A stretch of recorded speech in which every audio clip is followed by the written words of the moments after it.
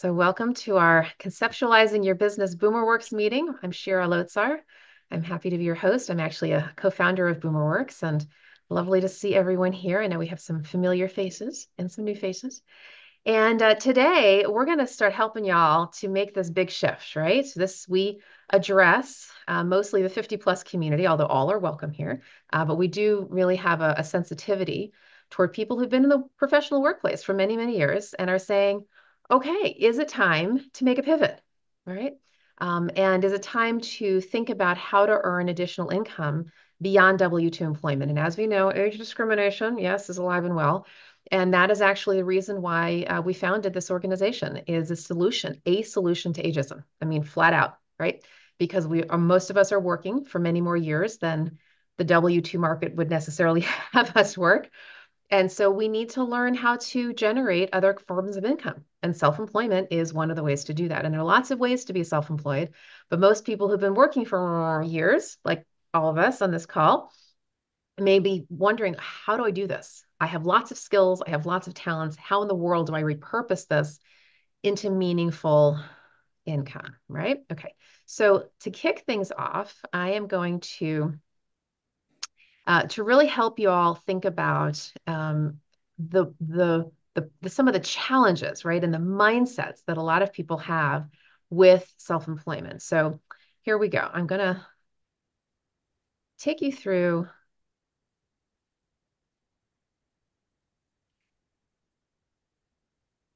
this. Okay. So what would you think would be some of the cons when you think about pros and cons of shifting into self-employment? And you're welcome to because I won't be able to see the chat as much. You're just welcome to open up your line and just yell out, what do you think are some of the cons, some of the risks, if you will, of being self-employed? Sure. Can I ask you something? You mentioned that there's a difference between self-employment and entrepreneurship. So can you go over that? What's the difference? Yeah, sure. And this is a subtle thing, and this is not an encyclopedia definition. This is my own framing of this.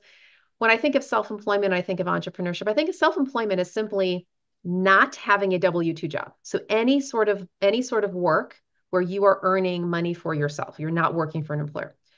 When I think of an entrepreneur, I think of somebody who wants to scale a business. Okay. And somebody who is very competitive, who is looking to have a sort of a larger enterprise, who wants to aggressively go after the market, not necessarily just to earn income, but to grow something. Okay, now again, that's a very simplistic way of saying it, and there are people who might differ with how I'm thinking. And it's not to say you can't all call yourself entrepreneurs, because sure you can, but generally I think of someone who's going to lean into growing and scaling something a little larger. Does that help, Daniel? And is it Yeah, Danielle? perfect. Yeah. Yeah, it's Daniel. I was just wondering if I'm an entrepreneur or not. Or a So self-employed. Yeah. it Yeah. classifies me as an entrepreneur because Yeah. And I actually I'm going recently to make just a did open a distinction, business. and I'm going to make a distinction in this presentation where I'm not going to mention entrepreneurship, but I am going to mention the difference between freelance work and having a small business. That distinction I'm going to make a little bit in just a bit. So thank you for the question. So going back to risks, what are some of the risks or the cons? If you could just open up your mic and just shout it out. Lack of stable income. Lack of stable income. What else? No benefits. No benefits. Spreading yourself too thin Spreading across yourself multiple too things. thin. What else? Well, initially, you have to usually put in a lot of hours. Yep. Can absolutely take a lot of hours for sure. What else? Undercharging for your services. Yeah, for sure. Which, by the way, not for nothing. Um, that is one of the biggest issues, I think, because what a lot of people don't realize is that when you are paid a W-2 salary, when I say W-2, I mean traditional full-time employment, people don't realize how little you are being paid.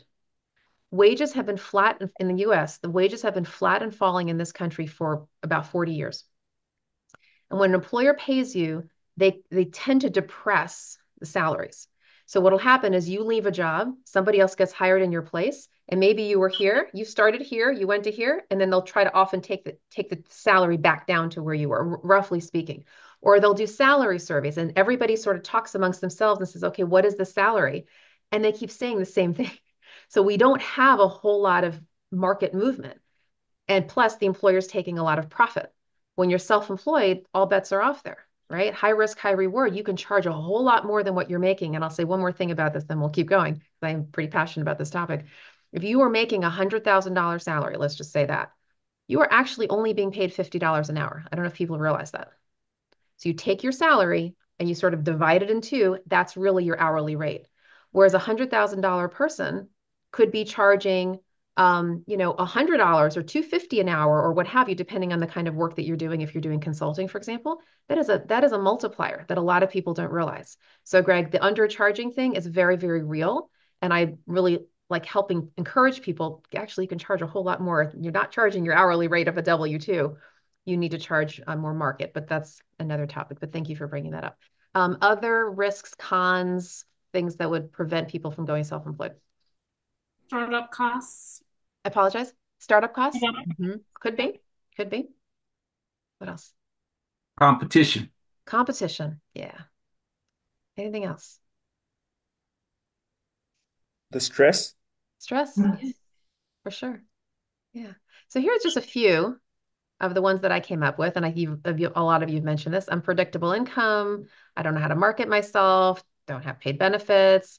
Might have to tap into my personal savings. I'm risk averse, and a million other things. Right? This is just a few things.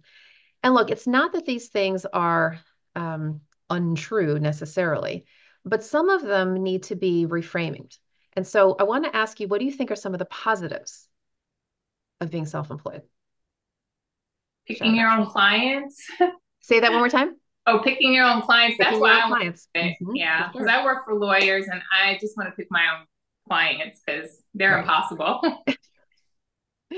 Yeah. Well, What else? you have The greater time income, flexibility. Flexibility. Michael? Yeah. greater income potential. Greater income potential for sure. Absolutely. If you lose a client, you can get another client, right? But in the W-2 world, if you lose your job, we know how long it takes to get another job, especially now. What else? Positives. Well, I can add another one that is, you actually get to choose your clients and the type of work you want to do. Yeah, Shalom was mentioning that. Absolutely. The type of clients, yes, and the kind of work. One of the beautiful things about self-employment is that you can reinvent yourself a whole lot more easily than you can if you were a W-2. If you're a W-2 employee, you have a resume and that employer is risk averse. So they're going to look at that resume and say, oh, you've been there, done that. We're going to make you do that again. Whereas if you want to pivot your career field, you want to pivot your industry, you have to do a lot of gymnastics to minimize the risk of the employer. Very hard to do that. In self-employment, you come on to a networking call like this and say, hey, everybody, this is what I do for a living. And they'll believe you as long as you feel confident in it. You can much more easily reinvent yourself. No one's asking you for a resume. They just need to know that you have confidence in what you're able to deliver, and then you can deliver it, and you can reinvent very, very easily. So thanks for that. Anything else you can think of? Positives. Well, I would add one more, Cher. How about, a high level of control over yourself and your business? Yeah, absolutely. You do. You have control over what you do. You have control over your schedule, how much, how little, the scope, the size of clients, all of it, all of it. Yes, you can keep reinventing yourself. And I happen to be a very good example. And as we go through our conversation today, I might actually bring myself up into the conversation because I've been self-employed for many years. And I like to say I keep adding lanes to my highway, right? And there are different highways you might have. It might be a sectoral highway or a certain kinds of offerings, but oftentimes the clients will continually ask you, hey, they'll ask me this, and I know Michael's self-employed too. They'll say to us, hey, can you help me with? And what do we say, Michael? Sure. Or if Yeah. it makes sense, we say sure. Now, if it doesn't make sense, we won't. We'll refer to another colleague. But if the rubber band can stretch a little bit, why not, right? We can be a bit of greater service to our clients. And so what will happen is we'll start adding practice areas. So it's just something to think about. So here are some of the few that I put in, and we've talked about this a little bit, right? You can reinvent, flexible schedule, unlimited income, multiple streams of revenue. So it's not even just reinventing, but those lanes to the highway you can keep adding. And I recommend that when you start, you start with one lane, right? So whatever this is. So Shalom is looking at being a virtual assistant. Well, it might be, Shalom, that as you're going into your business, another lane comes up naturally. Well, guess what? That's another revenue stream. And not only is that helpful just to diversify your portfolio, but it also helps you weather the economy. So for example, take someone like me. Some of you who know who I am, I'm in sort of the workforce world. Okay. So the kind of the hiring, coachy, job seeky kind of thing. So I keep my lanes. So I have a recruiting lane. I'm a recruiter. I'm also a career coach. I'm also a small business coach and an executive coach. And now I've actually added strategic planning for nonprofits. I mean, I do a bunch of things now. My point is that I can weather economic waves. So if employers are hiring a lot, great. If they're not hiring a lot, great. Then the job seekers need me. And I can sort of help people in different ways, regardless of economic conditions. So be thinking about that, whatever practice you're going into, that is something that maybe you can have some flexibility with, and always be thinking, is there another way to repurpose? Is there another way to innovate? Is there another service I can provide appropriately? You don't want to stress yourself too thin necessarily, but be available and open when a client says, hey, can you help me? If you feel like you can, you might be able to spin up a quick little practice area, do some research, dive in a little bit, see how it feels. If it's not right for you, that's fine. Find colleagues that you can refer the business to. But the multiple streams of income is important. And then pursue your passion. For a lot of people who've been working for the 3 decades, right? Plus, we'll get to a stage where it's like, oh, when I was 25, I had this passion for And then all of a sudden you look 30 years down the road and it's dissipated. Why? Because those risk averse employers never gave you a chance to do the thing you loved. They kept pigeonholing you into the things that you were capable of doing. Let me say that again. They didn't give you a chance to do what you love. They kept pigeonholing you into things that you were just capable of doing.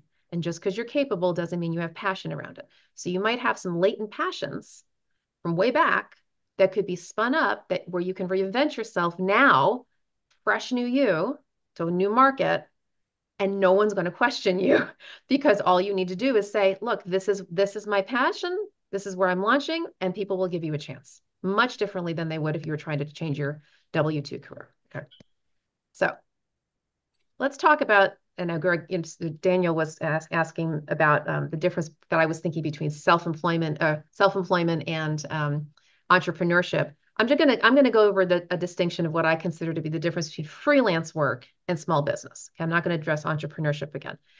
So here's my distinction around this. I believe that if somebody is going to would like to have some flexible income and not necessarily brand themselves around a particular thing, they may want to consider freelance work. So for example, maybe you have some meeting planning skills, but you have some bookkeeping skills and you have some writing skills and you have all these different eclectic types of skills that you want to put out into the market and earn a little income here and a little bit there and a little bit under the radar, right? Where you don't need a website and you don't need to brand yourself and you're not trying to focus on a particular lane. You just want to have what a colleague of mine calls a casserole of work. A little this, a little that, and a little the other. I would call you a freelancer, and that's a perfectly legitimate way to earn income. A little bit of this and that. And you'd call your friends and colleagues and say, hey, do you need any meeting planning help? Hey, do you need any bookkeeping? You could do that. A small business is, well, the opposite of that. It is, in my mind, where you are staking a claim. You are committed to a brand. You have a business name and a website, and you're marketing yourself in a very specific way, and you're networking and maybe have some thought leadership. I mean, right? Small business means you're committing to something. You're committing to either one or more particular lanes of work, or you're committing to an industry, or both, but you are staking a claim, say, this is what I do. Freelance doesn't really have that commitment. You can kind of sort of toss things into the mix, right? So hopefully that makes sense. So let's talk about the kinds of services that you may want to offer. And this is not an exhaustive list. It's just kind of a few categories. So you could do short-term projects, right? You could offer yourself as sort of an outsourced person, and somebody might say to you, hey, can you work on this project for 3 months, for 6 months? It has a defined scope of work. Typically, there's a project fee for the whole project. And, won't take you 40 hours a week for 6 months or for 3 months, but it's something that you would do for a finite period of time. It might also be that you go with monthly retained services. So, for example, let's say you are a consultant. Let's say you're a lobbyist. Actually, that's a pretty classic one. And I'm in DC. If any of you are here in DC, we have lots of lobbyists. A lot of lobbyists are monthly retainers. And it may or may not surprise you to know, I'm not speaking out of turn here because this is pretty industry standard. These lobbyists will typically charge, ready, $10,000 to $15,000 a month for one client, 10 to 15K a month. And for that amount, they will say to the client, let's say it's an association that they're doing lobbying for, say, hey, I'm going to work on your issues. Of course, they're not working 40 hours a week, but they're going to work on those issues here and there. It's not a set number of hours. It's just they're sort of available. Okay. And there are a number of people who do monthly retained, and it's for a set fee, and you define the scope of work, and you're kind of available. Now, some people do put limits to the hours, say, well, no more than 10 hours a month or whatever, but it's a regular steady stream of income because the employer is paying you for this ongoing service. And with a monthly retainer, it's sort of assumed that they're going to need you for a long period of time.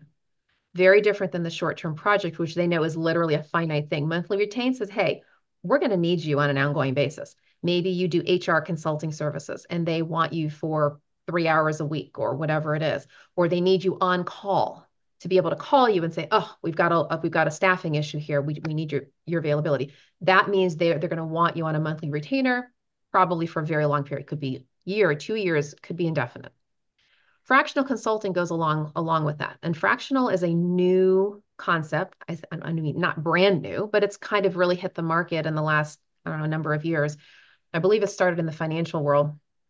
Fractional basically means part-time. I don't just mean any old part-time job. I mean somebody who would otherwise be at the C-suite. So you would say a fractional COO, fractional CFO, fractional CIO, fractional CMO. Somebody who would otherwise be an executive, like a chief marketing officer or chief financial officer, what have you, but they're offering their services on a part-time basis. So a fractional means, hey, I'm going to be a fractional CFO. You client are going to get me for 2 days a week. I'm going to be on your staff, like on your org chart. It's going to look like I'm a CFO, but I'm only there 2 days a week. So it's still a monthly retainer and they do strategic work, but there's a very finite scope. There isn't any other duties as assigned. It's just whatever the scope is. And that's the beautiful thing about fractional is that if you're not pulled into everything else, you're only there for whatever the scope is and for those couple of days. And it doesn't have to be C-level necessarily, although that's normally what it is. Government contracting, not my world per se, although I know tangentially, I play a little bit in that. Or some people call it GovCon. In DC, of course, they're on every street corner, and that is an entirely different concept that we are not going to address today because it is a very complicated thing to work with the federal or any government agency, but certainly the federal government. It's something you may want to explore solo, but I will share with you that if you are going to pursue government contracting, your only bet right now is that you would become a subcontractor under a prime. Okay. Now you can, I should say, it's not your only. You can work with the government directly, but if you do that, and you sort of build a relationship with someone, you're going to have to keep it under a certain price, usually under $3,000, because anything above that, it's a contract and it's a large contract, and you need to be on typically what's called the GS schedule. Whole thing.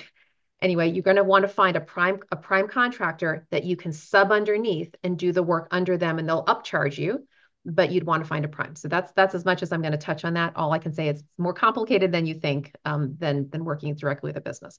E-commerce, again, we're not going to talk about that today. That's not my specialty, but e-commerce retail, we all know and love it. Everybody who's competing with Amazon, from the Etsy's and all the rest of it, right? A lot of folks that are getting involved in this, certainly something you can pursue. And please know that if you are going to choose to do e-commerce, it's a very, very different type of marketing than if you're going to work with businesses. And so in a minute, I'll have a slide that shows the three kinds of businesses you can have: B2B, which is business to business; B2C, which is business to consumer; and B2G, which is business to government. E-commerce is B2C. Your marketing is very different. It's typically online. You are dealing with the masses. It's very competitive. The marketing strategy is a whole different thing. If you're doing B2B, that's typically relationship building, right? It's one-to-one, or maybe you show up in networking meetings or you do public speaking or what have you. But it's a very different, it's really relationship building with another person. Whereas e-commerce, B2C, is typically a digital relationship with people. So social media is heavily involved in the e-commerce, may or may not be as involved as much in the B2B world. And then multi-level marketing, we all know the famous Amway and Mary Kay and all of that. Those are legitimate businesses, okay? And some people really like to have that sort of the, if you will, the mothership, right? Somebody who has the established brand, and you go out and you sell their products, the vitamins or whatever it is, to friends, family, colleagues, and what have you. Okay. So now I want to get into the guts of this. So today, what we really wanted to focus on is how to repurpose your skills. So everyone on this call has been working for a long minute, right? You have acquired a number of very powerful talents and gifts that can be repurposed. But it's not that you're going to repurpose everything. You're going to repurpose the things that are going to be that are going to relate to the problems that you want to help employers solve. But the first thing is we have to do a little bit of a skills assessment. So I'm going to take you through my very famous exercise called Passiontivity. What I'd like everybody to do right now, if you can see this, I know the lines are kind of faint. I'd like you to grab a sheet of paper, and I'm just going to walk you through this, okay?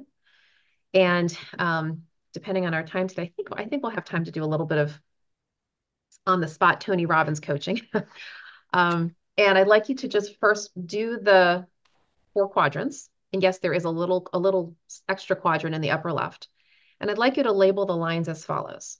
High motivation at the top, low motivation at the bottom, high skill on the right, low skill on the left. Okay, just take a few seconds to do that. All right, and now I'm going to take you through each of these quadrants. So in the upper right, we have high engagement. So high engagement are skills that you are a rock star at. You've always been a rock star. These are things that are in your wheelhouse. The interesting thing about this box is that it's not only skills that you're great at, it's skills that you love to do.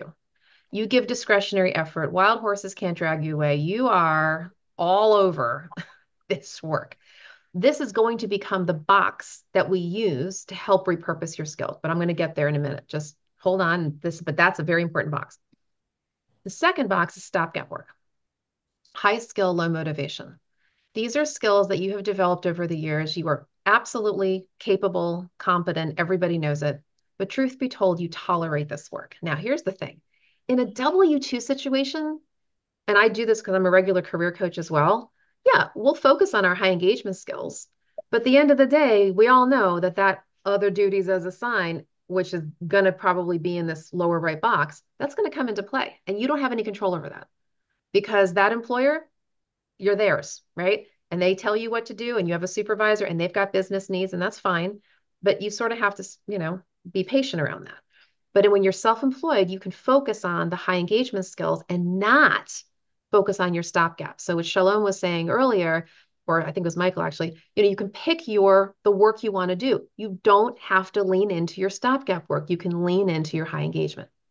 In addition, in the upper left, there's professional development. So professional development, I'm breaking this down into 2 separate boxes, want to and should. These are areas of growth for you. These are areas, and by the way, in case you're also thinking about W-2 work, this exercise is multi-purpose, but today we're just using it for self-employment. But these are areas that you could lean into if you wanted to add lanes to your highway. And here are the 2 areas, want to and should. Want to are actually the things you want to do more of. So, for example, maybe you're an HR consultant and you really want to learn how to be an executive coach. Okay, great. That's something that might be natural for an HR person maybe to say. And so they're going to want to lean in. Maybe they want to get a certificate or whatever, but it's an area of growth. But the should is sort of the have to. Now, thankfully, because, when you're self-employed, you don't necessarily have to take on the have to's, but it might be that in some part of your work, because you're small and because you're not going to hire people yet, and you just sort of have to be a little scrappy, there might be some skills that you need to develop in order to have your business be successful. So you want to think about that. And then finally, disengagement, low skill, low motivation. These are areas that completely drain you. They are opposite of your personality. They are opposite of the high engagement box. Ain't your jam at all. If not only are you, if a client asks you to do this, not only are you going to say, no, thank you, you're going to probably immediately pass it off to somebody else who does do that work very well. Okay. So because we actually have a little bit of time, I think we can sit here for just a minute. I'd like for each of you to just take a few minutes, and I want you to work on this exercise for just a bit. But what I really want you to do, just for the sake of time, is mostly focus on the high engagement box. So again, what you're going to do here, you can fill out as much of it as you can. I'm going to give you a few minutes, but really focus on high engagement. These are skills, again, you're highly skilled, you're highly motivated to do. But I want you to focus on a certain kind of skill. This is important. I want everybody to listen up. I'm looking for your hard skills, not your soft skills. What do I mean by that? I'm looking for what you do, not how you do it. So, for example, here's what the kinds of things you would say. You might say financial analysis, research, writing, customer service, sales, things like that, strategic planning, things like that. What I'm not looking for you to say is I'm strategic, or I'm great with people, or I'm organized, or detailed, or analytical. None of that, because that's very hard to repurpose. Those are soft skills.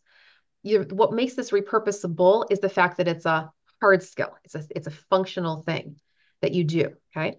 So I want you to just take a few minutes and fill that out. Okay. Again, with your hard skills, particularly just focus on high engagement. If you want to fill out the other ones, that's fine. When we're done, if you would like to be in the hot seat, I'm happy to do a little bit of spot coaching and just help you quickly unpack what you've written. And then we're going to go on to some other slides, and I'm going to give you more context around how to maybe repurpose that into self-employment. Okay. So I'll stop share and let you work for a few minutes, and then we'll see if anybody wants to be called out and get a little bit of spot coaching. But Shira, can I ask a quick question? Sure. Problem solving is soft, right? That is soft. That is Got it. soft. I just Yep. want, okay. Thank you. Yep. Thanks for that. Yep.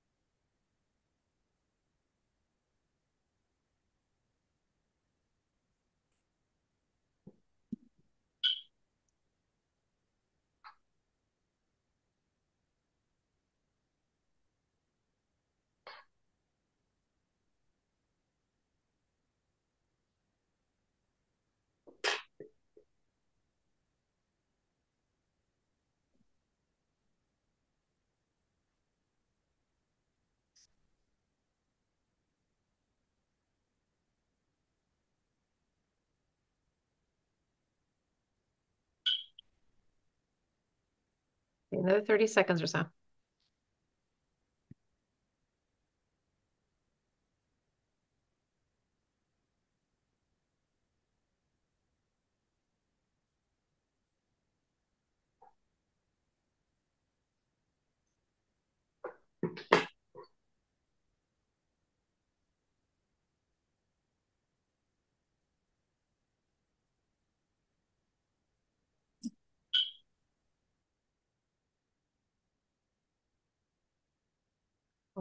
righty. All right. Who would like to get a little bit of informal coaching here and want to share with me your exit? Greg, brave Greg. Okay. So did you fill all four out or just the one, the upper right? I filled out two, Okay. Which ones? the high engagement and the low engagement, all to the The right. the bottom right. Okay. Yeah, Bottom upper right. Great. right Fabulous. and bottom right. Okay. So what I'd like you to do to help me out, and I'm going to take a couple notes. Okay. I'd like you to first of all share with me, without any explanation yet, just what you have on paper. First, list out the upper right. What do you have there? I have uh, making sure books are clean, accounting books. Uh-huh. Um, setting up setting up people's books when they're starting accounting system, Mm-hmm. doing reconciliations, finding mistakes, business analysis and forecasting. Also, reading or determining people's communication styles. So that's the high engagement stuff is really interesting stuff. Great. Okay. And the bottom right, where it's a Bottom right, high skill, low motivation.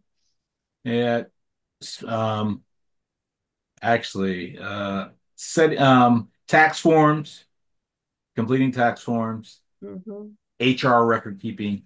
Mm-hmm. Um, yeah, those are the two. Those are the two. Yeah, So very interesting. So I don't remember your background. Can you just give me just I mean, thumbnail of a thumbnail of like two lines of what your career has been to date? yeah. I spent most of my life in analytical work. I was a regulatory analyst for a while. Yeah. Then I went into corporate finance for several years. Yeah. Um, Yeah. a senior financial analyst. I did a finance manager role, Yeah. and then after that, I switched into education, and I was like a project implementation manager. Got it. Okay. But you've never been an accountant, right? Or a CFO, that kind of thing. But you've had these transferable skills, is what it sounds like. Yes. Yeah. It's just interesting how you framed it about keeping the books clean and setting up systems and such and so forth.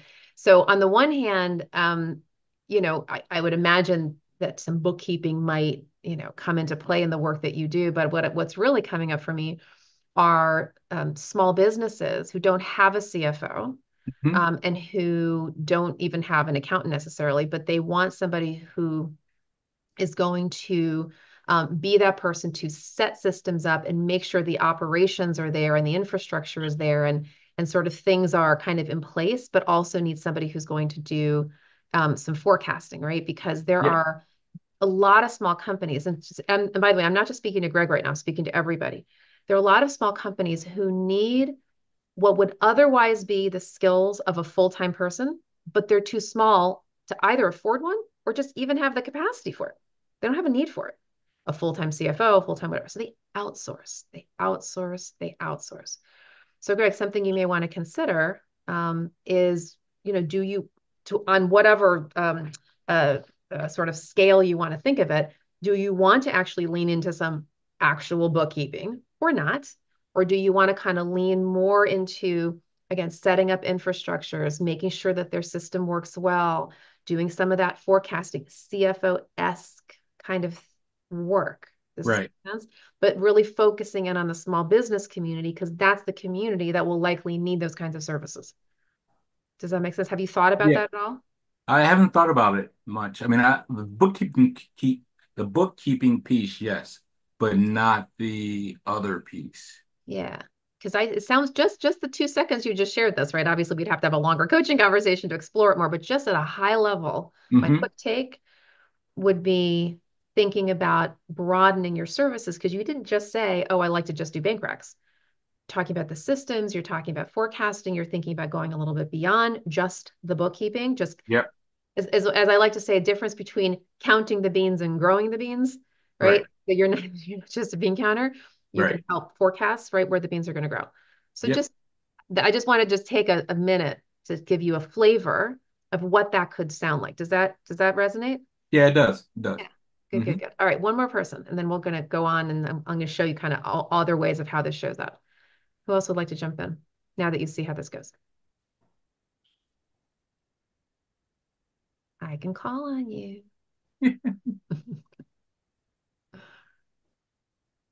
Kathy, I'm going to call on you because you were the first person, one of the first people to show up today.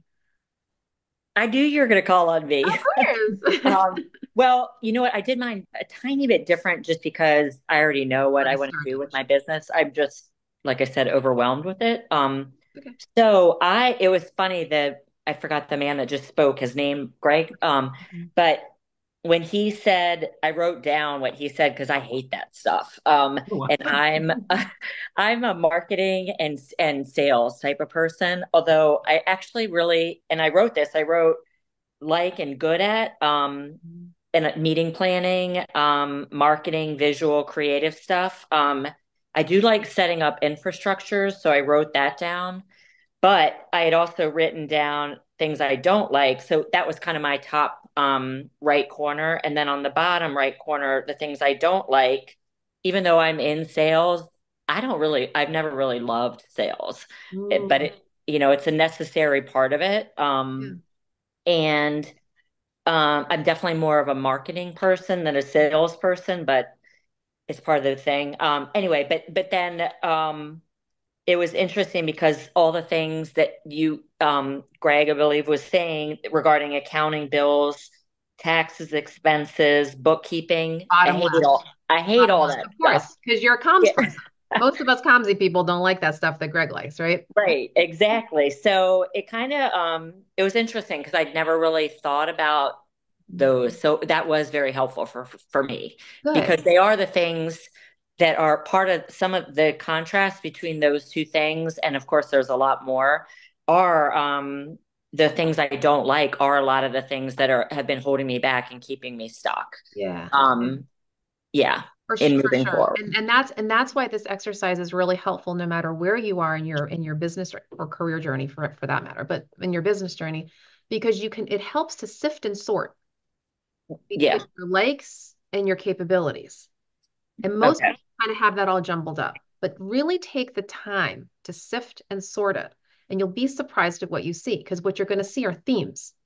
You really look at it. Now, you could obviously work with a person like me, but if you just analyze it, you step back and go, there's something connected here, right? And so, for example, with you, and I would, if we had more time, I'd be asking you more about your marketing. Well, what part of marketing are you doing? Are you more the digital side, more market research? Like, I mean, there's a huge continuum. Are you more marcom?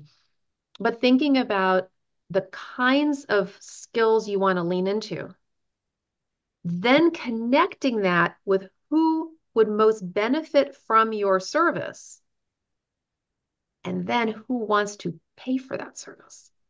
And under what conditions do they want to pay for that service? Because because somebody needs what you have doesn't mean they want to invest in what you have.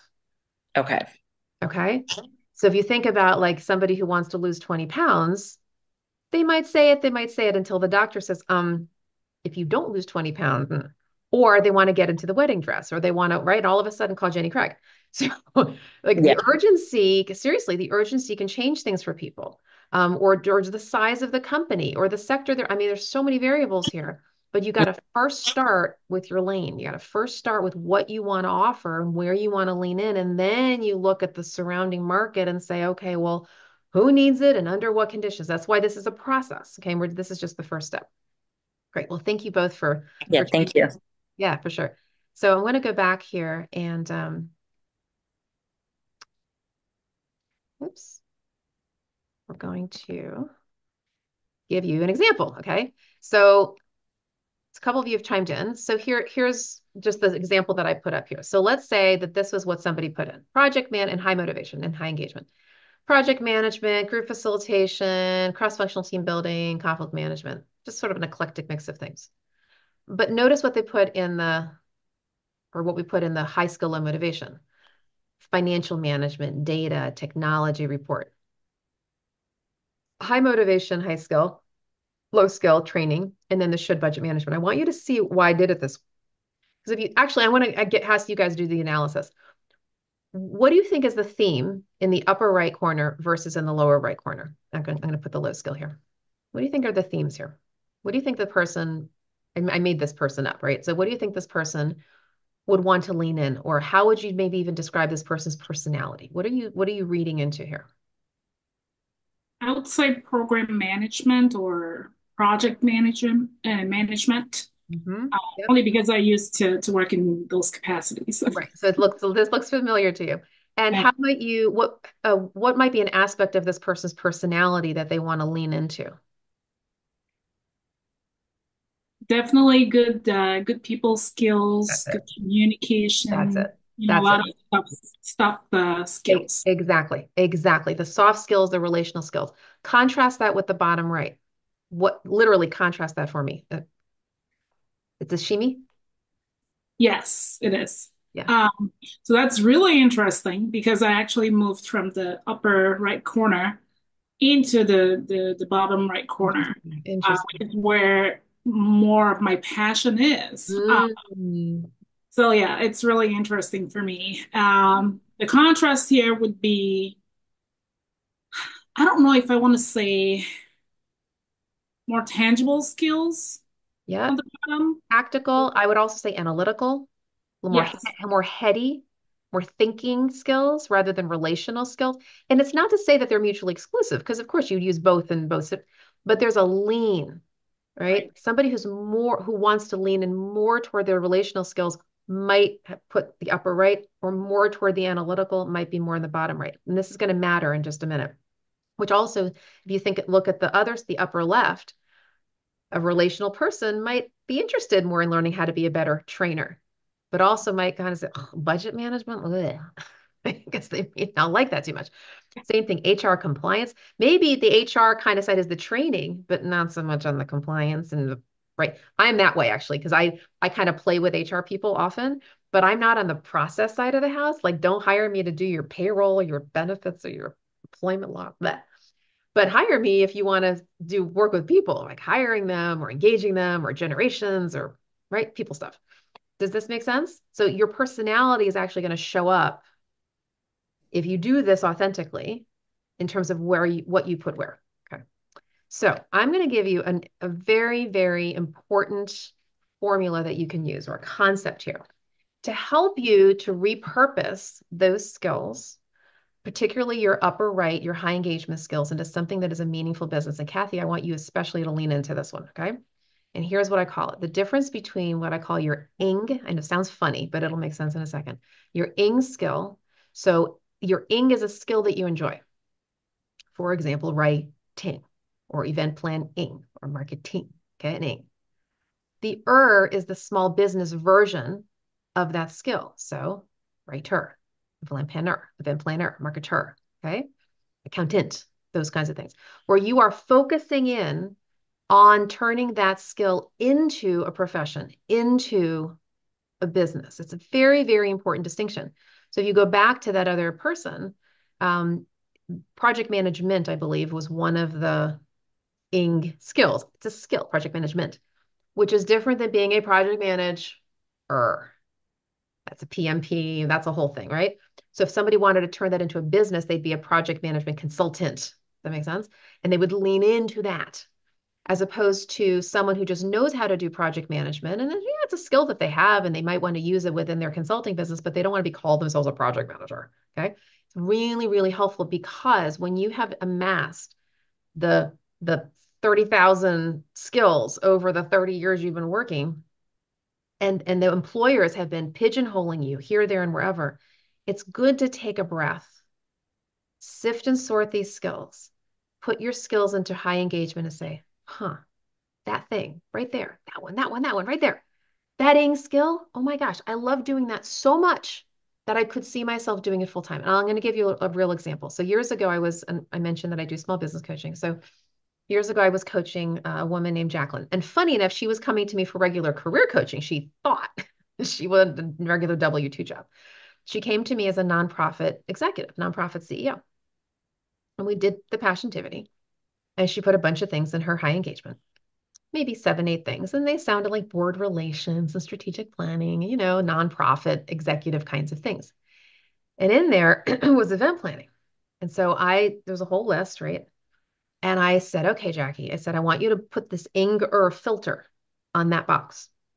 Are there any skills, any ing skills that pop off the page to you where you're like, I love this work. I absolutely could see myself doing it full time. And I was just thinking maybe just recareering her into another W-2 job. So she goes, I said, is there anything that pops off the page? She goes, yes. She like leans into the table and she goes, donor event planning. I said, really? She goes, no, you don't understand. I am like, she goes, the best donor event planner. I am so good. She said, I've got other nonprofit executive colleagues. They call me all the time for me to help them with their donor events. We laugh, we cry, we got kids, we got this, we got that. I mean, she was just in love with this. I said, Jackie, I said, look at the passion you got here. I said, do you think you could actually see yourself doing this as a business? She goes, humanimpactevents.com was born. We pivoted and we just start talking to her about small business, right? That's how Ing and Er works. Where do you have a passion around one of your ing skills or more than one? You can put things together or you can think about different ing skills and different lanes and right. But where do you have a passion where you want to actually flesh it out into something that is a real business? The next piece of this, so ing and er are the skills, but then there's the community. Okay. And that's the industry, mission, or sector whose business problems you know well. Now, this is worthy of a few minutes of a conversation. Because you've been working as long as you've been working, you probably have some industry expertise. Now, even if you've been with 5 different industries, you still likely have some industry expertise. It is very possible, and may I say even recommended, that when you repurpose yourself into an right, into a business, that you strongly consider tapping the industry that maybe you most recently came from, although it doesn't have to be recent, but an industry you know well, where you know their business problems, you know the climate, you probably have contacts there where you can more easily spin up your business. Rather than starting from scratch into a whole new community you've never been with, go tap the people who know you, like you, and trust you. Now I'll take myself and I'll take Michael Butera, who some of you saw when we got on the call. So he's one of our volunteers here at BoomerWorks. And Michael has publicly said that he acknowledged that I helped him with small business coaching to help him he actually transferred from W-2 to self-employment. So he and I happen, and this is how we know each other actually, he and I happen to have a very strong community focus. We're both from the association community. He was a CEO, I've been consulting, but we know them people, okay? Them's our people. And so it made perfect sense for Michael when he left his umpteen years of working as an association executive, immediately to go right back to that community and go, hey, I can consult for you. Because why? He knows their business challenges. He knows the market. He knows the people. He's a trusted colleague of those people. So he created a business called Association Activision. And let me tell you, it's flourishing. This man is busier than one-armed paper hanger. I'm always glad that he's able to join us in BoomerWorks. He's a busy guy, right? Because he has a reputation already. Now, you may or may not have a deep reputation, but likely you know some people. So I want you to strongly consider when you're starting out to start within that fish pond, if you will, okay? Because you know those fish. Then it's a little bit easier to then expand. And I'll take myself again for just as an example. When I started out, I had done recruiting for associations as and I wasn't quite self-employed. I worked for an agency. But when I actually launched my own business in 2011, I went back to that association community. And of course, some of my initial clients were from that community. Make perfect sense. But once I started doing work, what happened? This association person referred their friend, referred their next door neighbor, referred their colleague from a previous job, blah, blah, blah, blah, blah, blah. And all of a sudden, I'm start getting cross-sectoral work off of that association fish pond. Does that make sense? So it's very likely that you're going to start entering other sectors from the one sector because of referrals. If you do good work, people will want to refer you to their friends and colleagues and coworkers and so forth. Does that make sense? Okay. All right. So next thing. Let's talk about how to actually transfer this, like put it all together. So you've got the ing skills that you enjoy, the high engagement. You've got looking at your ers. You've got your community, but also you may want to put in your passions and hobbies. So for those of you, I'm going to tell another quick story. For those of you who may remember in the food world, there was a woman named Paula Deen, and she, for a while, she was a Food Network star. Okay.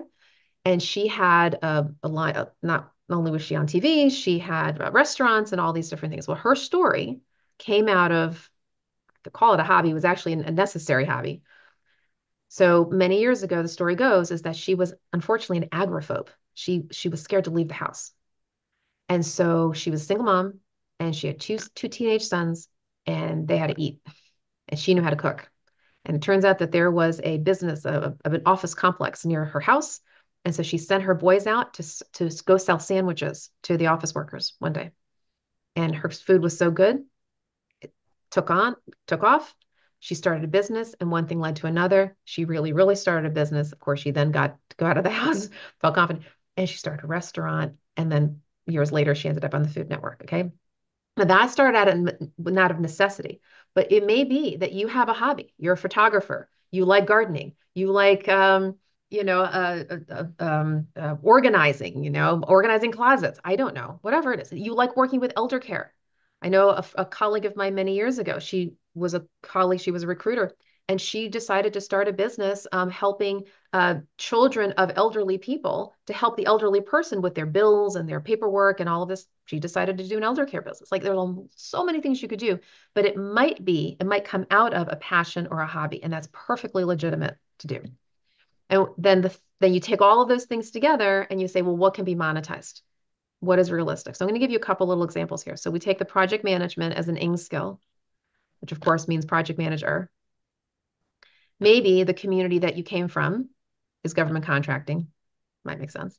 So you do outsource project management with government contractors. Pretty straightforward. Accounting or budgeting. Greg, right? That's the is the bookkeeper.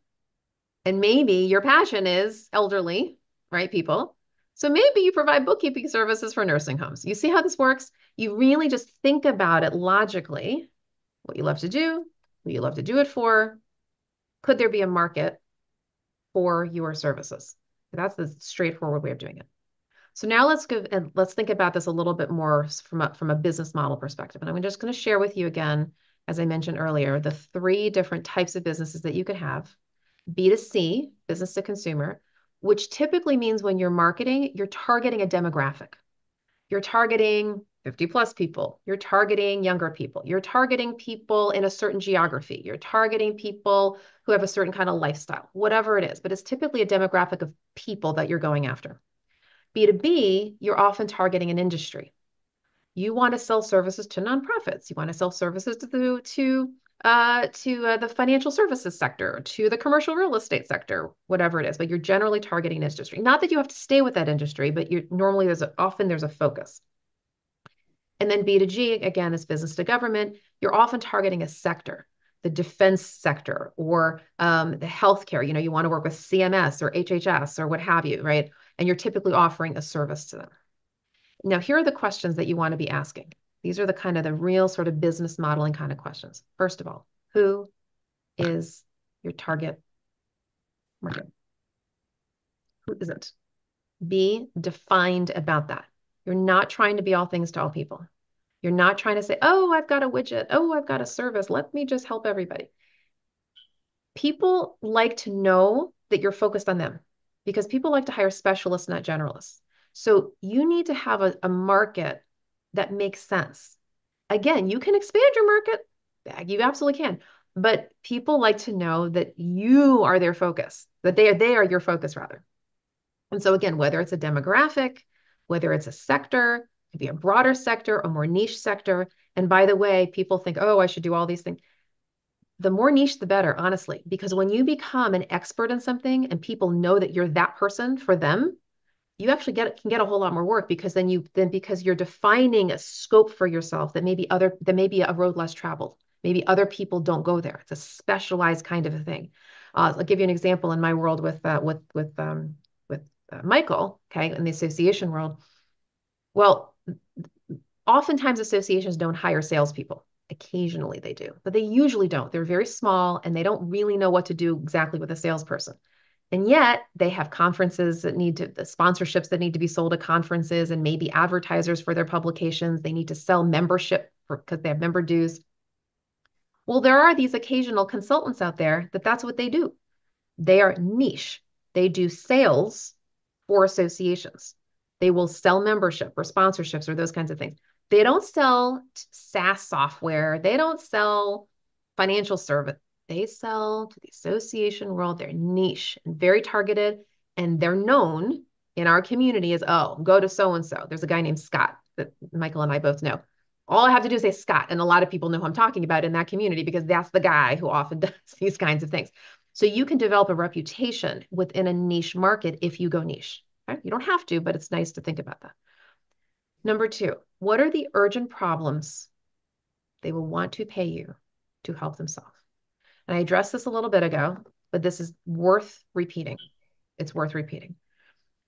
People typically pay for people to solve urgent problems, not just long-term problems. I'm not saying it has to be an urgent problem that you're solving, but it's a shorter, as we say, a shorter sales cycle. The sales cycle is how long it takes for a client to close, to closing, meaning just to make a decision.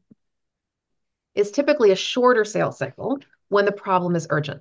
When the problem is not urgent, it's not that you can't sell it, but it might take a long time. It could take months to get the person to make a decision or the company to make a decision.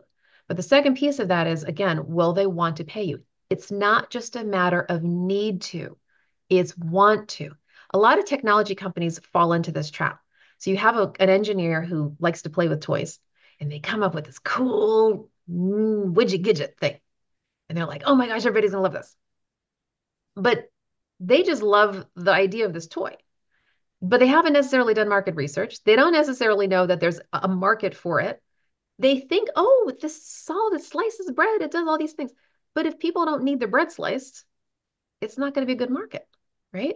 So you have to think about products and services that people will want to invest in. Now, the pricing is a different story, but they have to want to pay for it, not just need to, want to. And then which products or services will best serve their needs, right? Not just the things that you want to offer, which is important, but also what do they actually need? What's going to really solve those problems well? And then how will you market to prospective customers, right? Are you going to just do relationship building one-on-one? Are you going to show up at networking meetings? Are you going to do some public speaking? Are you going to do some thought leadership? If you're B2C, are you going to do a lot of digital marketing? All kinds of ways. Are going to use what we call alliance partners? Alliance partners are a wonderful way to expand your business. An alliance partner is somebody who kind of Venn diagrams with your business. Actually, Michael and I would be considered alliance partners in that we serve this, in this case, we serve the same community and we do complementary work to each other, but we don't do the same work. We overlap in one little area, but for most part, we don't. But we might hear a business that we could refer to the other person because we're in the same community. Or I'll give you another way that that's shown up for me. So for a long time, I was more just a career coach. I didn't really do any executive coaching. I do a little bit of executive coaching now. But I have a colleague, an alliance partner, a guy named Bill Pullen. And Bill has been an executive coach for years and years and years and years and years. That's all he does. That's his lane. He's like Five Guys. That's what Bill does. He's an executive coach.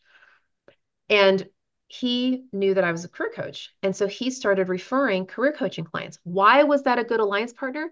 Because as an executive coach, he was talking to people who were in leadership roles, right?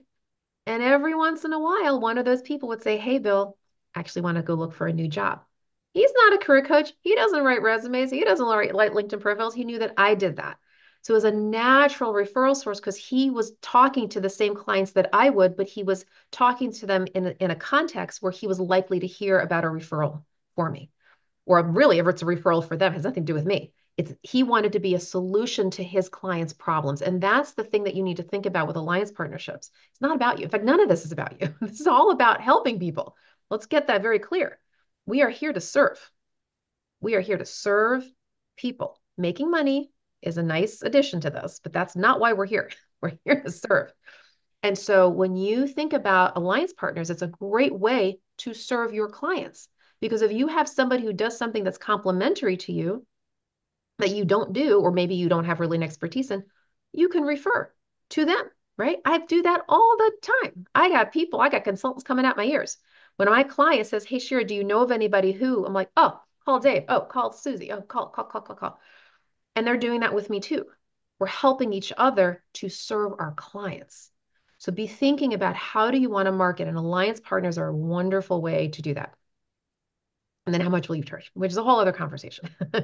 and part of that has to do with obviously what the market bears and what your region bears and what your sector bears, but it also has to do with the way that you're scoping the project. So again, are you doing a project, a defined scope of work? Are you doing a monthly retainer? Or are you doing an hourly fee, right? And different kinds of things need different kinds of pricing strategies. So for example, when I do career coaching or small business coaching, I know my market. I do hourly. It makes perfect sense. Why would somebody pay me a retainer to do coaching? They wouldn't. They pay on an hourly. When I do a recruiting assignment for an organization, they pay a percentage of salary. When I do a strategic plan, or when I do some other kind of project, they pay a project fee, X dollars for this scope of work. But it all depends on the kind of work that you're offering, the kind of product or the kind of services, which means you need to do some market research. And I've done that over the years. I have trusted colleagues who help me with this. First time I ever did a speaking engagement, I had a colleague, my first paid speaking engagement was 2005. And I had a colleague named Sharon Armstrong. And I'm like, Sharon, I know you're in that world. What do I charge? And she's like, well, let me tell you, there's a difference between a trainer rate and a keynote rate. And she's like teaching me. Okay, great. She helped me. And then years later, somebody else helped me with another level. We got to help each other with this. So sometimes you need to go to other consultants and ask them, what do you charge and how do you do it? Sometimes you need to go to your prospective clients and say, hey, do you use anybody who offers something that I do? How do you pay for it? What's the rate? What do you typically charge? Under what conditions? What do you have an appetite for? You need to have some trusted relationships in your network so that people can share with you their own sort of mentoring moments around how to scope out your business. But again, they need to be doing something similar enough to you to help you. Or again, it's a prospective client, people who maybe you have a trusted relationship with, who would be willing to give you a little bit of behind the scenes advice. Yeah, when I work with these financial consultants, Greg, this is typically what I pay, right?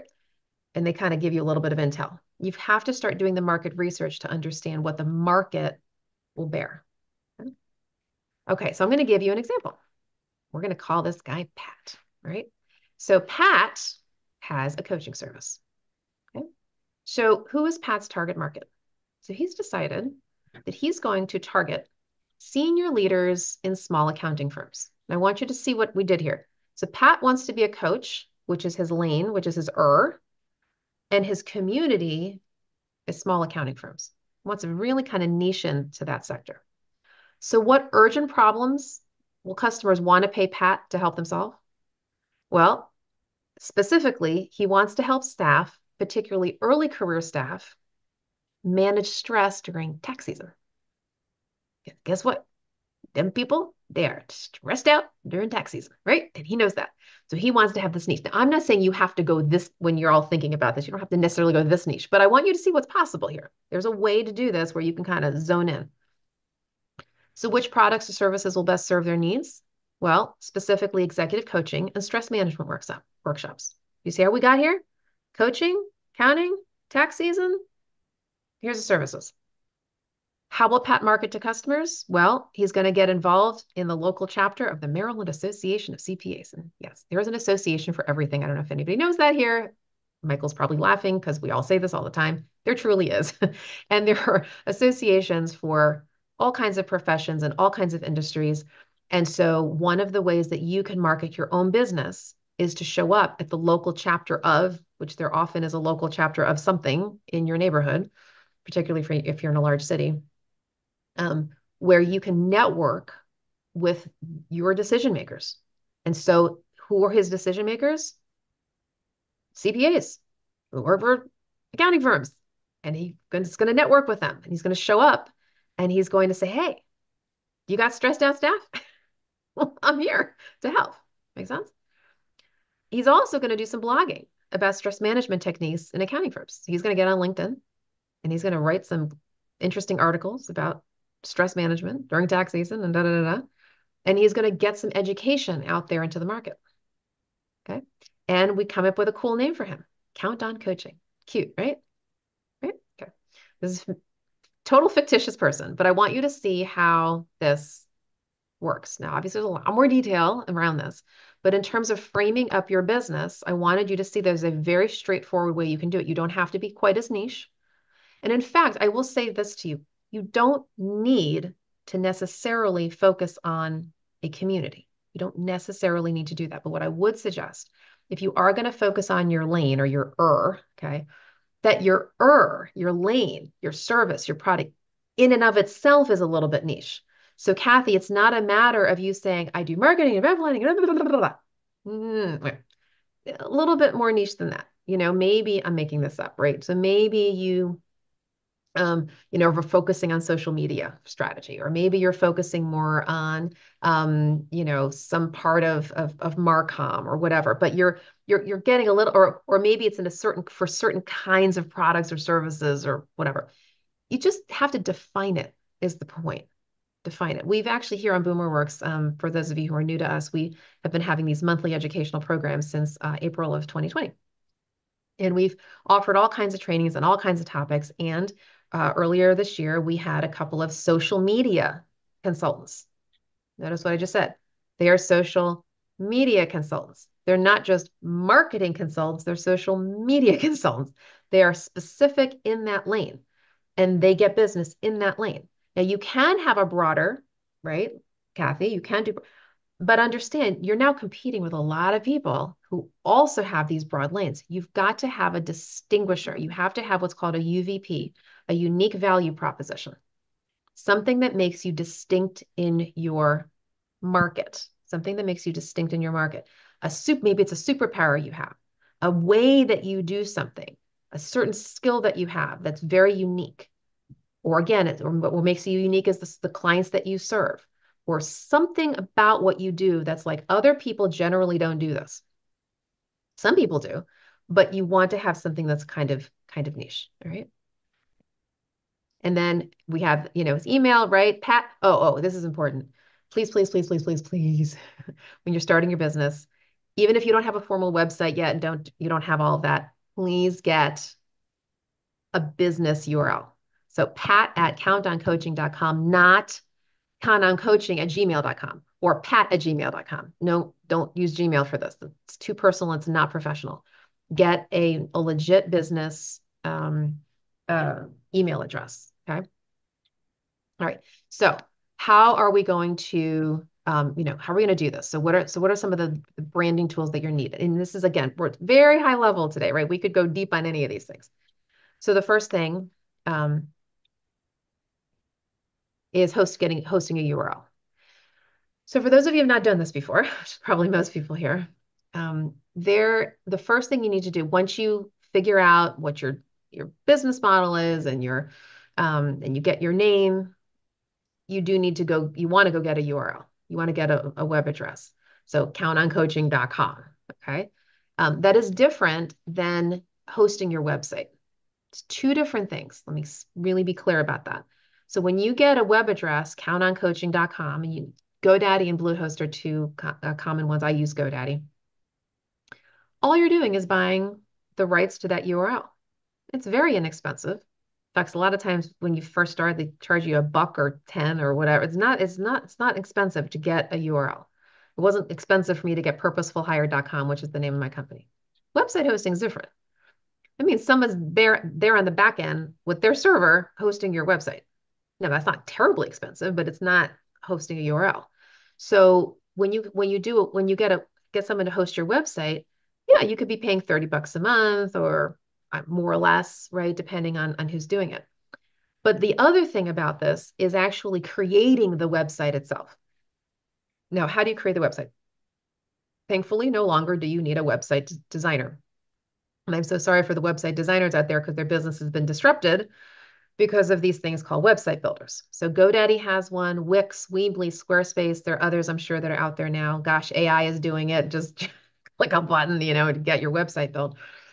That's actually not expensive at all. In fact, a lot of these they're just free. To actually build the website, you can actually do it for free. What you're paying for is the website hosting. So, GoDaddy has a website hosting. Okay. And that's what you'd create the page and, on their site, you get them to host it. But of course, you also need the URL. And again, the whole thing is going to probably cost you maybe 30, $40 a month. When you're doing your website, you don't need anything complicated. Trust me on this. First of all, people don't want complicated anymore anyway. Everybody scans and they're mobile and they just want to scroll down.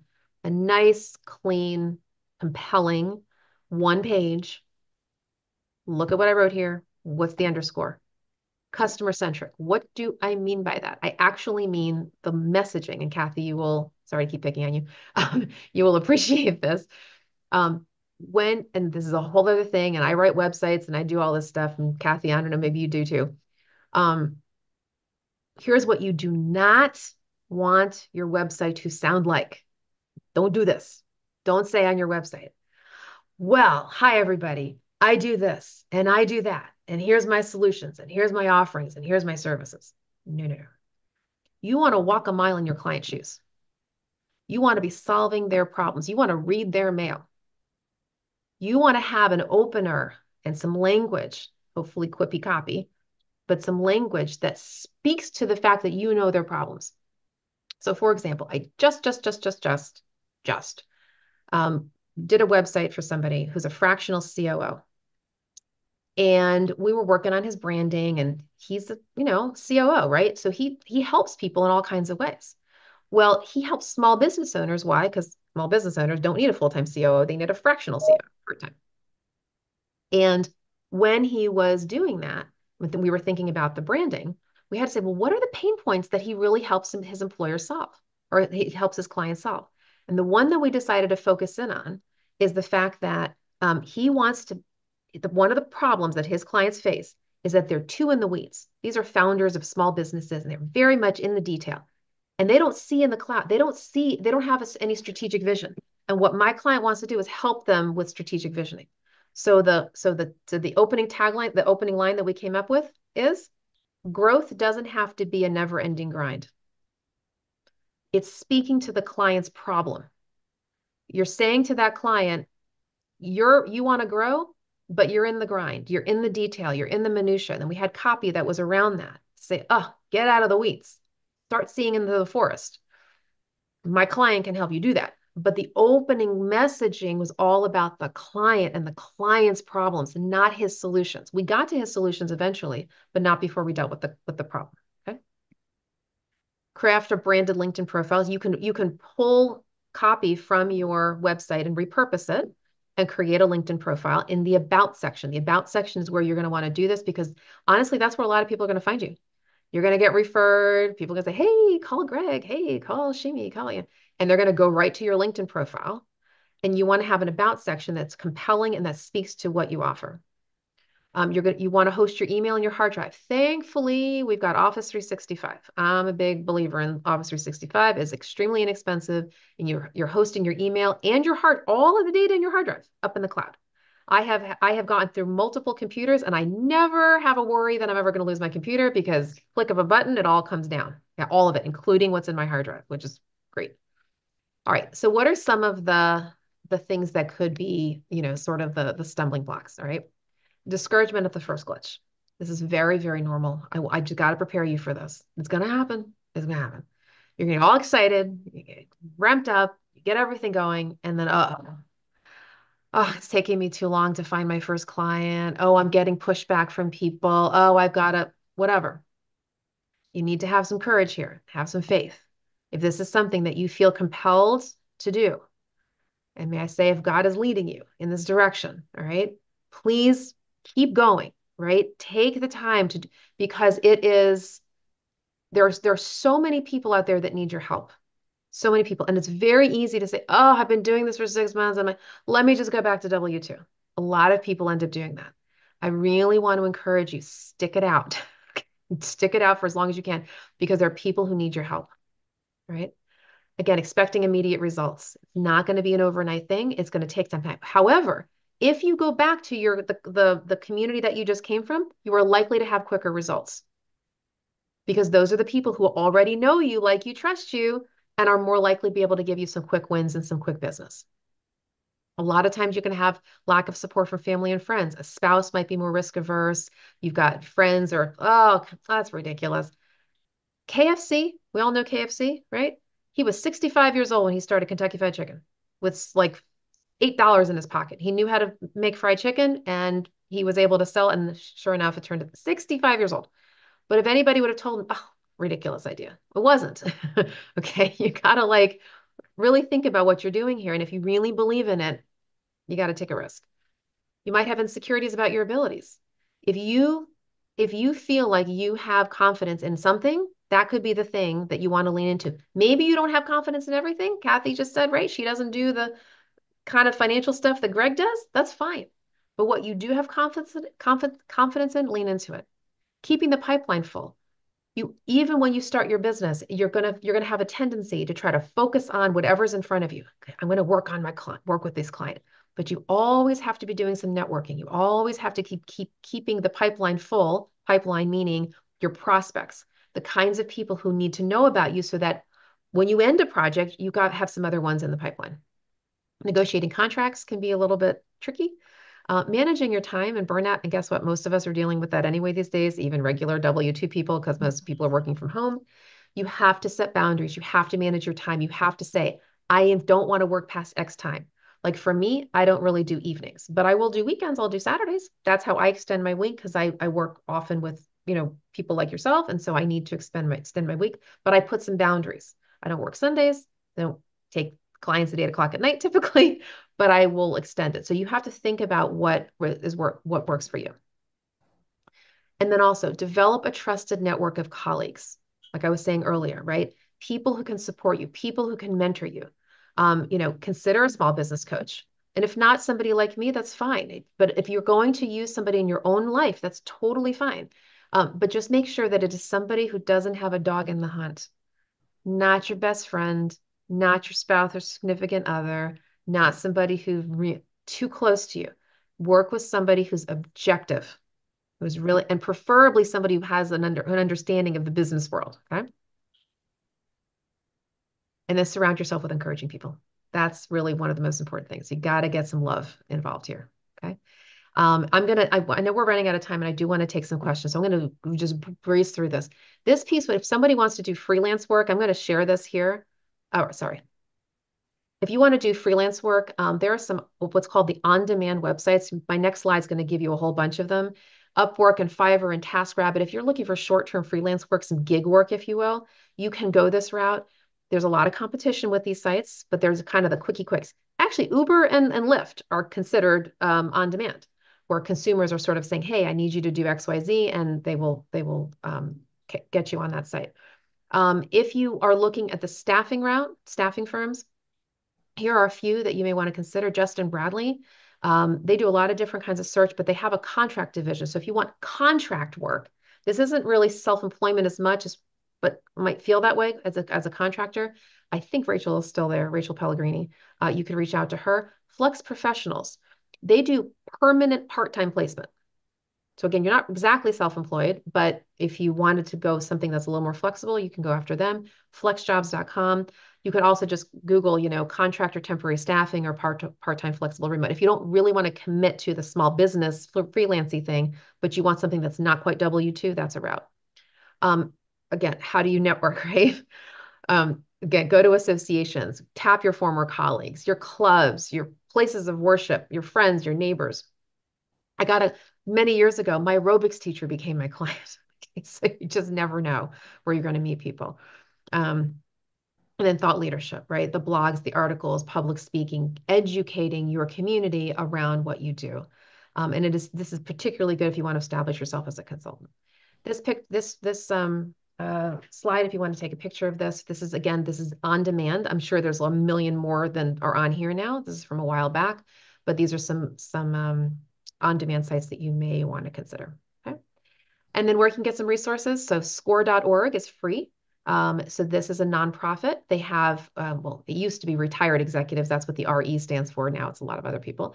And you can, do some free coaching with them. And I think they do like once a month coaching. The SBA does have some resources you may want to consider. If there are other solopreneurs in your network, meaning a solopreneur, meaning an solo entrepreneur is somebody who's just, you're working solo. If you would like to coach with me, here's my email address, and that particular link right there is the specific link to my small business coaching. And of course, BoomerWorks, right? You're already here. But we do offer these free monthly virtual programs. And I will let you know that I'm going to be offering this one more often than we used to because I noticed that there's just a lot of need and hunger for this. But the other things that we used to do here, besides some of our niche programs, we used to have something that Michael and I used to host called a growth group. We might rename it, but it's basically it's like a peer roundtable. So periodically we'll have you guys come back if you'd like and just an informal chat. So myself and Michael, we're happy to just give you like informal advice. Hey, I got a business, all free, right? I have a question, and can you basically do a little bit of informal mentoring? We're going to start offering those again. All right. So with that, big fire hose. Okay. I'm hoping this was helpful for you. So I'd love to entertain some questions. We have another 5 minutes or so left. What resonated with you? Do you have a burning question about what I talked about? Did you have an aha moment? How can I support you? Shira, how do we get on a mailing list so we could be kept informed about these upcoming roundtables? Absolutely. Okay, I'm going to bring up, thank you for that. I'm going to bring up our BoomerWorks site. So we are on Meetup, but we also have a mailing list. If you just go to boomerworks.org and go to our join here, our join button, join our community, and just fill out a little form. I promise we will not spam you. We're just going to send you our monthly promos. That's it. Great. Thank you, Shira. Welcome.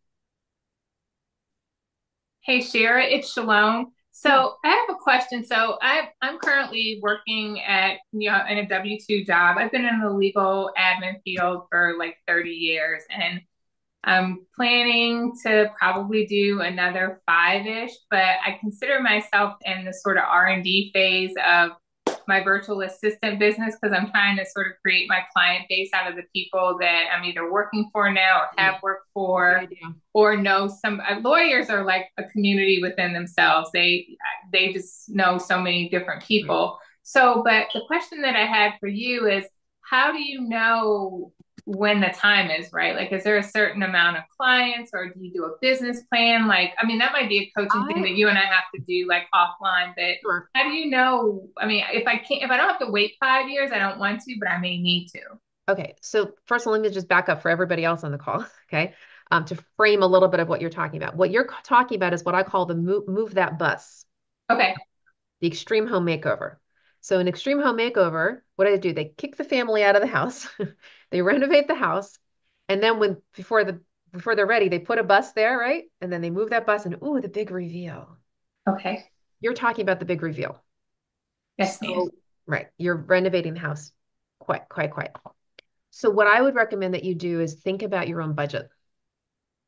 What monetary threshold do you need to hit before you can move the bus? Okay. Think about it that way. I know of an old friend who worked in an accounting firm for many years. She was their office manager. And she decided to do residential real estate on the side. So she got her license and started selling homes on the weekend. And so one day she realized, oh, my income's at the right level. Think, and then she quit. Okay.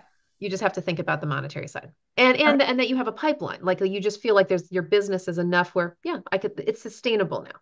But now you're taking the slow boat, right? Yes.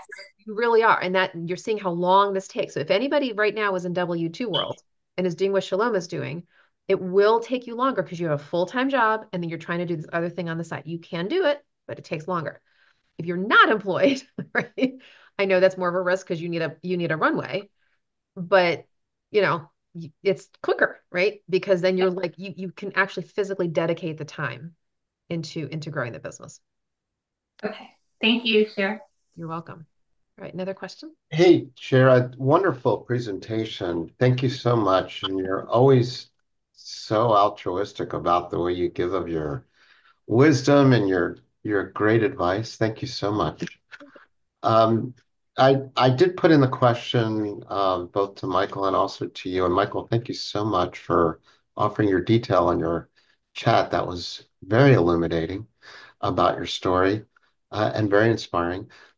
Shira, when you were recommending about a website, at what point do you feel a web page, Is like a web needed. page site you are suggesting versus having a really well-developed LinkedIn LinkedIn profile? Because profile, like you and I work together on branding right? and links in the LinkedIn page. So Right. when does it become advantageous to hop from there to, It's a great question. So here's how I'm going to respond. It depends on how much credibility you want your business to have for people who don't know you yet. Here's what I mean. So small business, not freelancers, small business, right? Where you have a brand. Most people are assuming if you're legit, you have a website, right? Most of us, right? You would expect, Howard, that I'd have a website. Okay. When you're starting out and you're really just kind of in your community, it's okay to just start out with a LinkedIn profile. But if you don't have a website, the people who don't yet know you, who are referred by, so like say you know Susie, okay? And Susie's fine with the fact that you just got a LinkedIn page, and that's fine. But when Susie starts referring colleagues or other people start referring business, and that other person named John, who doesn't know you but knows Susie, wants to check you out and only sees a LinkedIn profile, he's going to say, "Oh, is he really legit? I mean, he's legit, but like, is he really like, is this a real business? He's going to want you to have a website." So I would suggest that as business starts coming in and you start feeling like you're getting a little bit of a reputation and you're getting some sea legs under you, I can't say how long that's going to be, but you'll sort of know. I would then recommend, okay, it's time for a website. Now, by the way, you don't have to wait for that. It is not hard to have a one-page website. It's free to get a website to do one of the website builders like GoDaddy. Yes, you do have to spend the 30, $40 on the hosting. So that might be a legit thing for consideration for people. But if you can afford that, there's no reason to me not to have it if you are actually serious about your business. Now, if you're not, now Shalom, for example, you're doing this on the side. Mhm. So LinkedIn for you, in fact, you might not need much of anything because you already have a word of mouth thing going on. Yes. Right. But Howard, as you start to get clients and start to really, I mean, I know you've had lots of clients over the years, but like, but as you really feel like, hey, I want to have a real presence, a real more sophisticated presence, that's when you're going to want to think about it. And I can't tell you the timing of that other than just keep in mind that the people who don't know your colleagues, they're going to want to go to a website to check you out and they're assume you're going to have one. If you don't have one, it's okay, but it's better that you do because it's just the way of the world and people what people expect.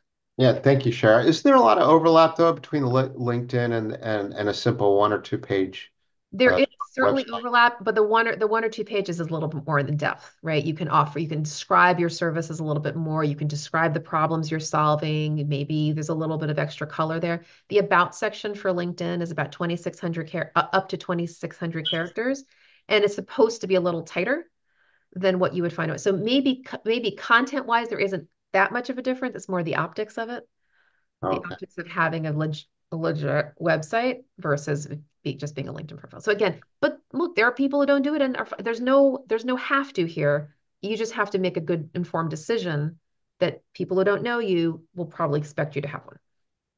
Very good. I know you can speak more to your target audience. You can structure the content differently and testimonials. Exactly. That's right. That's right. Thank you, Shara. Thank you so much. You're welcome. And I know we're a little bit over time. If anybody wants to stay another minute or so, because I know I went over with the presentation. Any other questions I can support you with? Yeah, I'm looking to do uh, organizational improvement. And so, however, I don't have any skills in that area. So what do you think is the best approach to try to like become consider an expert in that area? Well, you're going to want to start with something that you do know. Like I would pull that apart and explore why you want to get into that. And are there certain skills that you want to start developing into an ER? Can you lean in and kind of develop that one piece of organizational improvement, right? Number Right. one. Number two, do research. Thankfully, we've got more information on the web than we can shake a stick at. You don't have to necessarily get a certificate yet, but I would do a lot of research around this area. I would go on LinkedIn and I would find people who are in your profession or in your business area. Start Okay. seeing if you can set up some mentoring calls with people who are doing it right now. Have them explain to you the context and the problems that people tend to need to get solved, and then what the market looks like. All kinds of people will be more helpful than you realize. And again, just research, research, research, articles and videos, and right, all these things. But I would do a lot of research. Then, if you can get a client to give you a little piece of it, you go a little bit deeper. In fact, I'm doing that right now. And Michael knows this. Michael was one of my people. When about 2 years ago now, I started strategic planning lane. Okay. I had never done that before, but I did. And Michael was one of the people I called. I said, hey, Michael, some advice. And, da, da, da. And he gave me some wonderful wisdom. Right. And I ended up, thinking about that in terms of how I would. And so now thank the Lord, I'm on my fifth client with this, and I got to start, but I had to lean in. I keep using that word these days, but I mean, it's true. You got to almost physically do that, but little by little by little. Does that make sense? Yep. And eventually, if you want to get certified in something, you certainly can, but you don't necessarily have to do that right now. Just research, talk to people, look it up. What are the Okay. problems that need to be solved that you can do? All right. Thank you. Okay. I'm in a position like Greg, kind of going into a new avenue. And what are your thoughts? I've heard people say offer to do your services for free, like pick 3 prototypes to get some testimonials going. If you can afford it, not a bad way to go. But the people have to be super clear why you're doing that. And yes, if you can, that'd be great. In fact, if you can go to a former employer, it's a great one. In fact, they might even pay you. So you don't necessarily have to go free. You can go low cost. It's good for and frankly, people invest what they people and people value what they invest in. So it's actually even to their benefit for them to pay you something, because they actually will psychologically get more out of the engagement than if they pay you nothing. Okay. So I would do that, but be super, super clear that it's a limited time for a limited number of people. This is not like you're suddenly your new low rate. It's very hard to go from a really low rate to a normal rate. It's for maybe it's 6 months, or maybe it's for my first 10 clients, or my first 3, or my first 2, or very on the QT, and you're just doing it with a few people, limited scope. And then you can, feel free, more confident to launch. Permit me to add that you don't want a big sell here, but presentations before service clubs, Kiwanis, JCs, community organizations are a way of getting your name out there. Again, make sure you're not overselling in those circumstances, because that isn't what they want to hear. But that'll build your contact list. And a lot of those organizations have business people in them who will be looking for somebody who may need the service that you're offering and is Great willing to point. pay for it. It's a great point, Michael. There's so many if you're interested in public speaking, there's so many free opportunities to do that. There are business networking groups. Hi, Greg. There's some business networking groups all over the place, right? Little chapters of this and peer networking and all these things that would probably be very happy to have you come and speak. And then, you're doing it for free, but it's definitely a business development opportunity. So a lot of ways to kind of kick things off. And another question about rates. Is there a resource out there we can check rates if we don't know anyone who's doing exactly what we do? Or That's tougher. It's not like there is no that I know of. There's no salary.com. Things. Okay. Honestly, you really do have to do some checking. And one of the ways that you can do that is to find people who typically hire people who do what you do, and say on the QT, what do you typically pay for X, Y, and Z, right? Or other consultants. You'd be amazed if you're doing the consulting thing, many, many consultants are very giving of their time. I've found that over the years, most consultants are very collegial, will help each other, even competitors. Say, what do you charge for this? Like, oh, I do this. I do that all the time. I network with people a lot. Oh, I charge it. And I actually, Michael and I have a colleague, a woman, Michael, you'll know who I'm talking about in a second. And she does actually similar work to Michael. And she has a particular practice area. And I said to her, so what do you charge? And she says X. I go, oh, she's charging why? I'm telling this guy, like, you need to charge more. Right? So like people will be much more receptive and collegial than you might imagine. So I would just get out there, let people know what you're doing, and people will often give you good advice. And you'll end up getting some testimonials as you go along. You put them up on your website, or you ask people to like some article you put together on LinkedIn. It's it's not a perfect. It's not a linear. Linear. Thank you. Pattern. So don't think of it that way.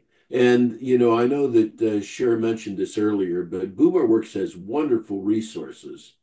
If you go to maybe Cheryl, bring it up I'm here. going to bring it up right now. There you So we go. have a training center tab. Right. And the resources there are just really spectacular, particularly for people getting started, which is, of course, what BoomerWorks is trying to help people That's do. what we're trying to do here. Yeah. So this Right. particular tab, the resources tab, there's something called the business plan. We're calling it a business plan template, which is another version of what some people call the business canvas model. And it's just a way to think about what your business model should look like. But we also want to take you to the training center. And so these programs are on the site. So for the last, what has it been, 4.5 years that we've been doing these monthly programs, we have recorded almost every one of them, and you can just go to any one that you want, and you go down and you can see, you can see the videos that we have, okay, from our speakers. So it is definitely a DIY, okay. It does take some time to go through it, but hopefully you will get some good resources and tips from it. Yeah, it's an excellent resource. And if you're worried about marketing, how do you get your name out there? How do you communicate? I can't tell you the number of guests and free presentations that are sitting there with just wonderful advice for you. Yes, So, had like lots of Cher consultants. said, takes a little time, but it's worth every moment. Absolutely. Well, we do welcome you back. Thank you all for participating tonight. Hopefully it was helpful for you.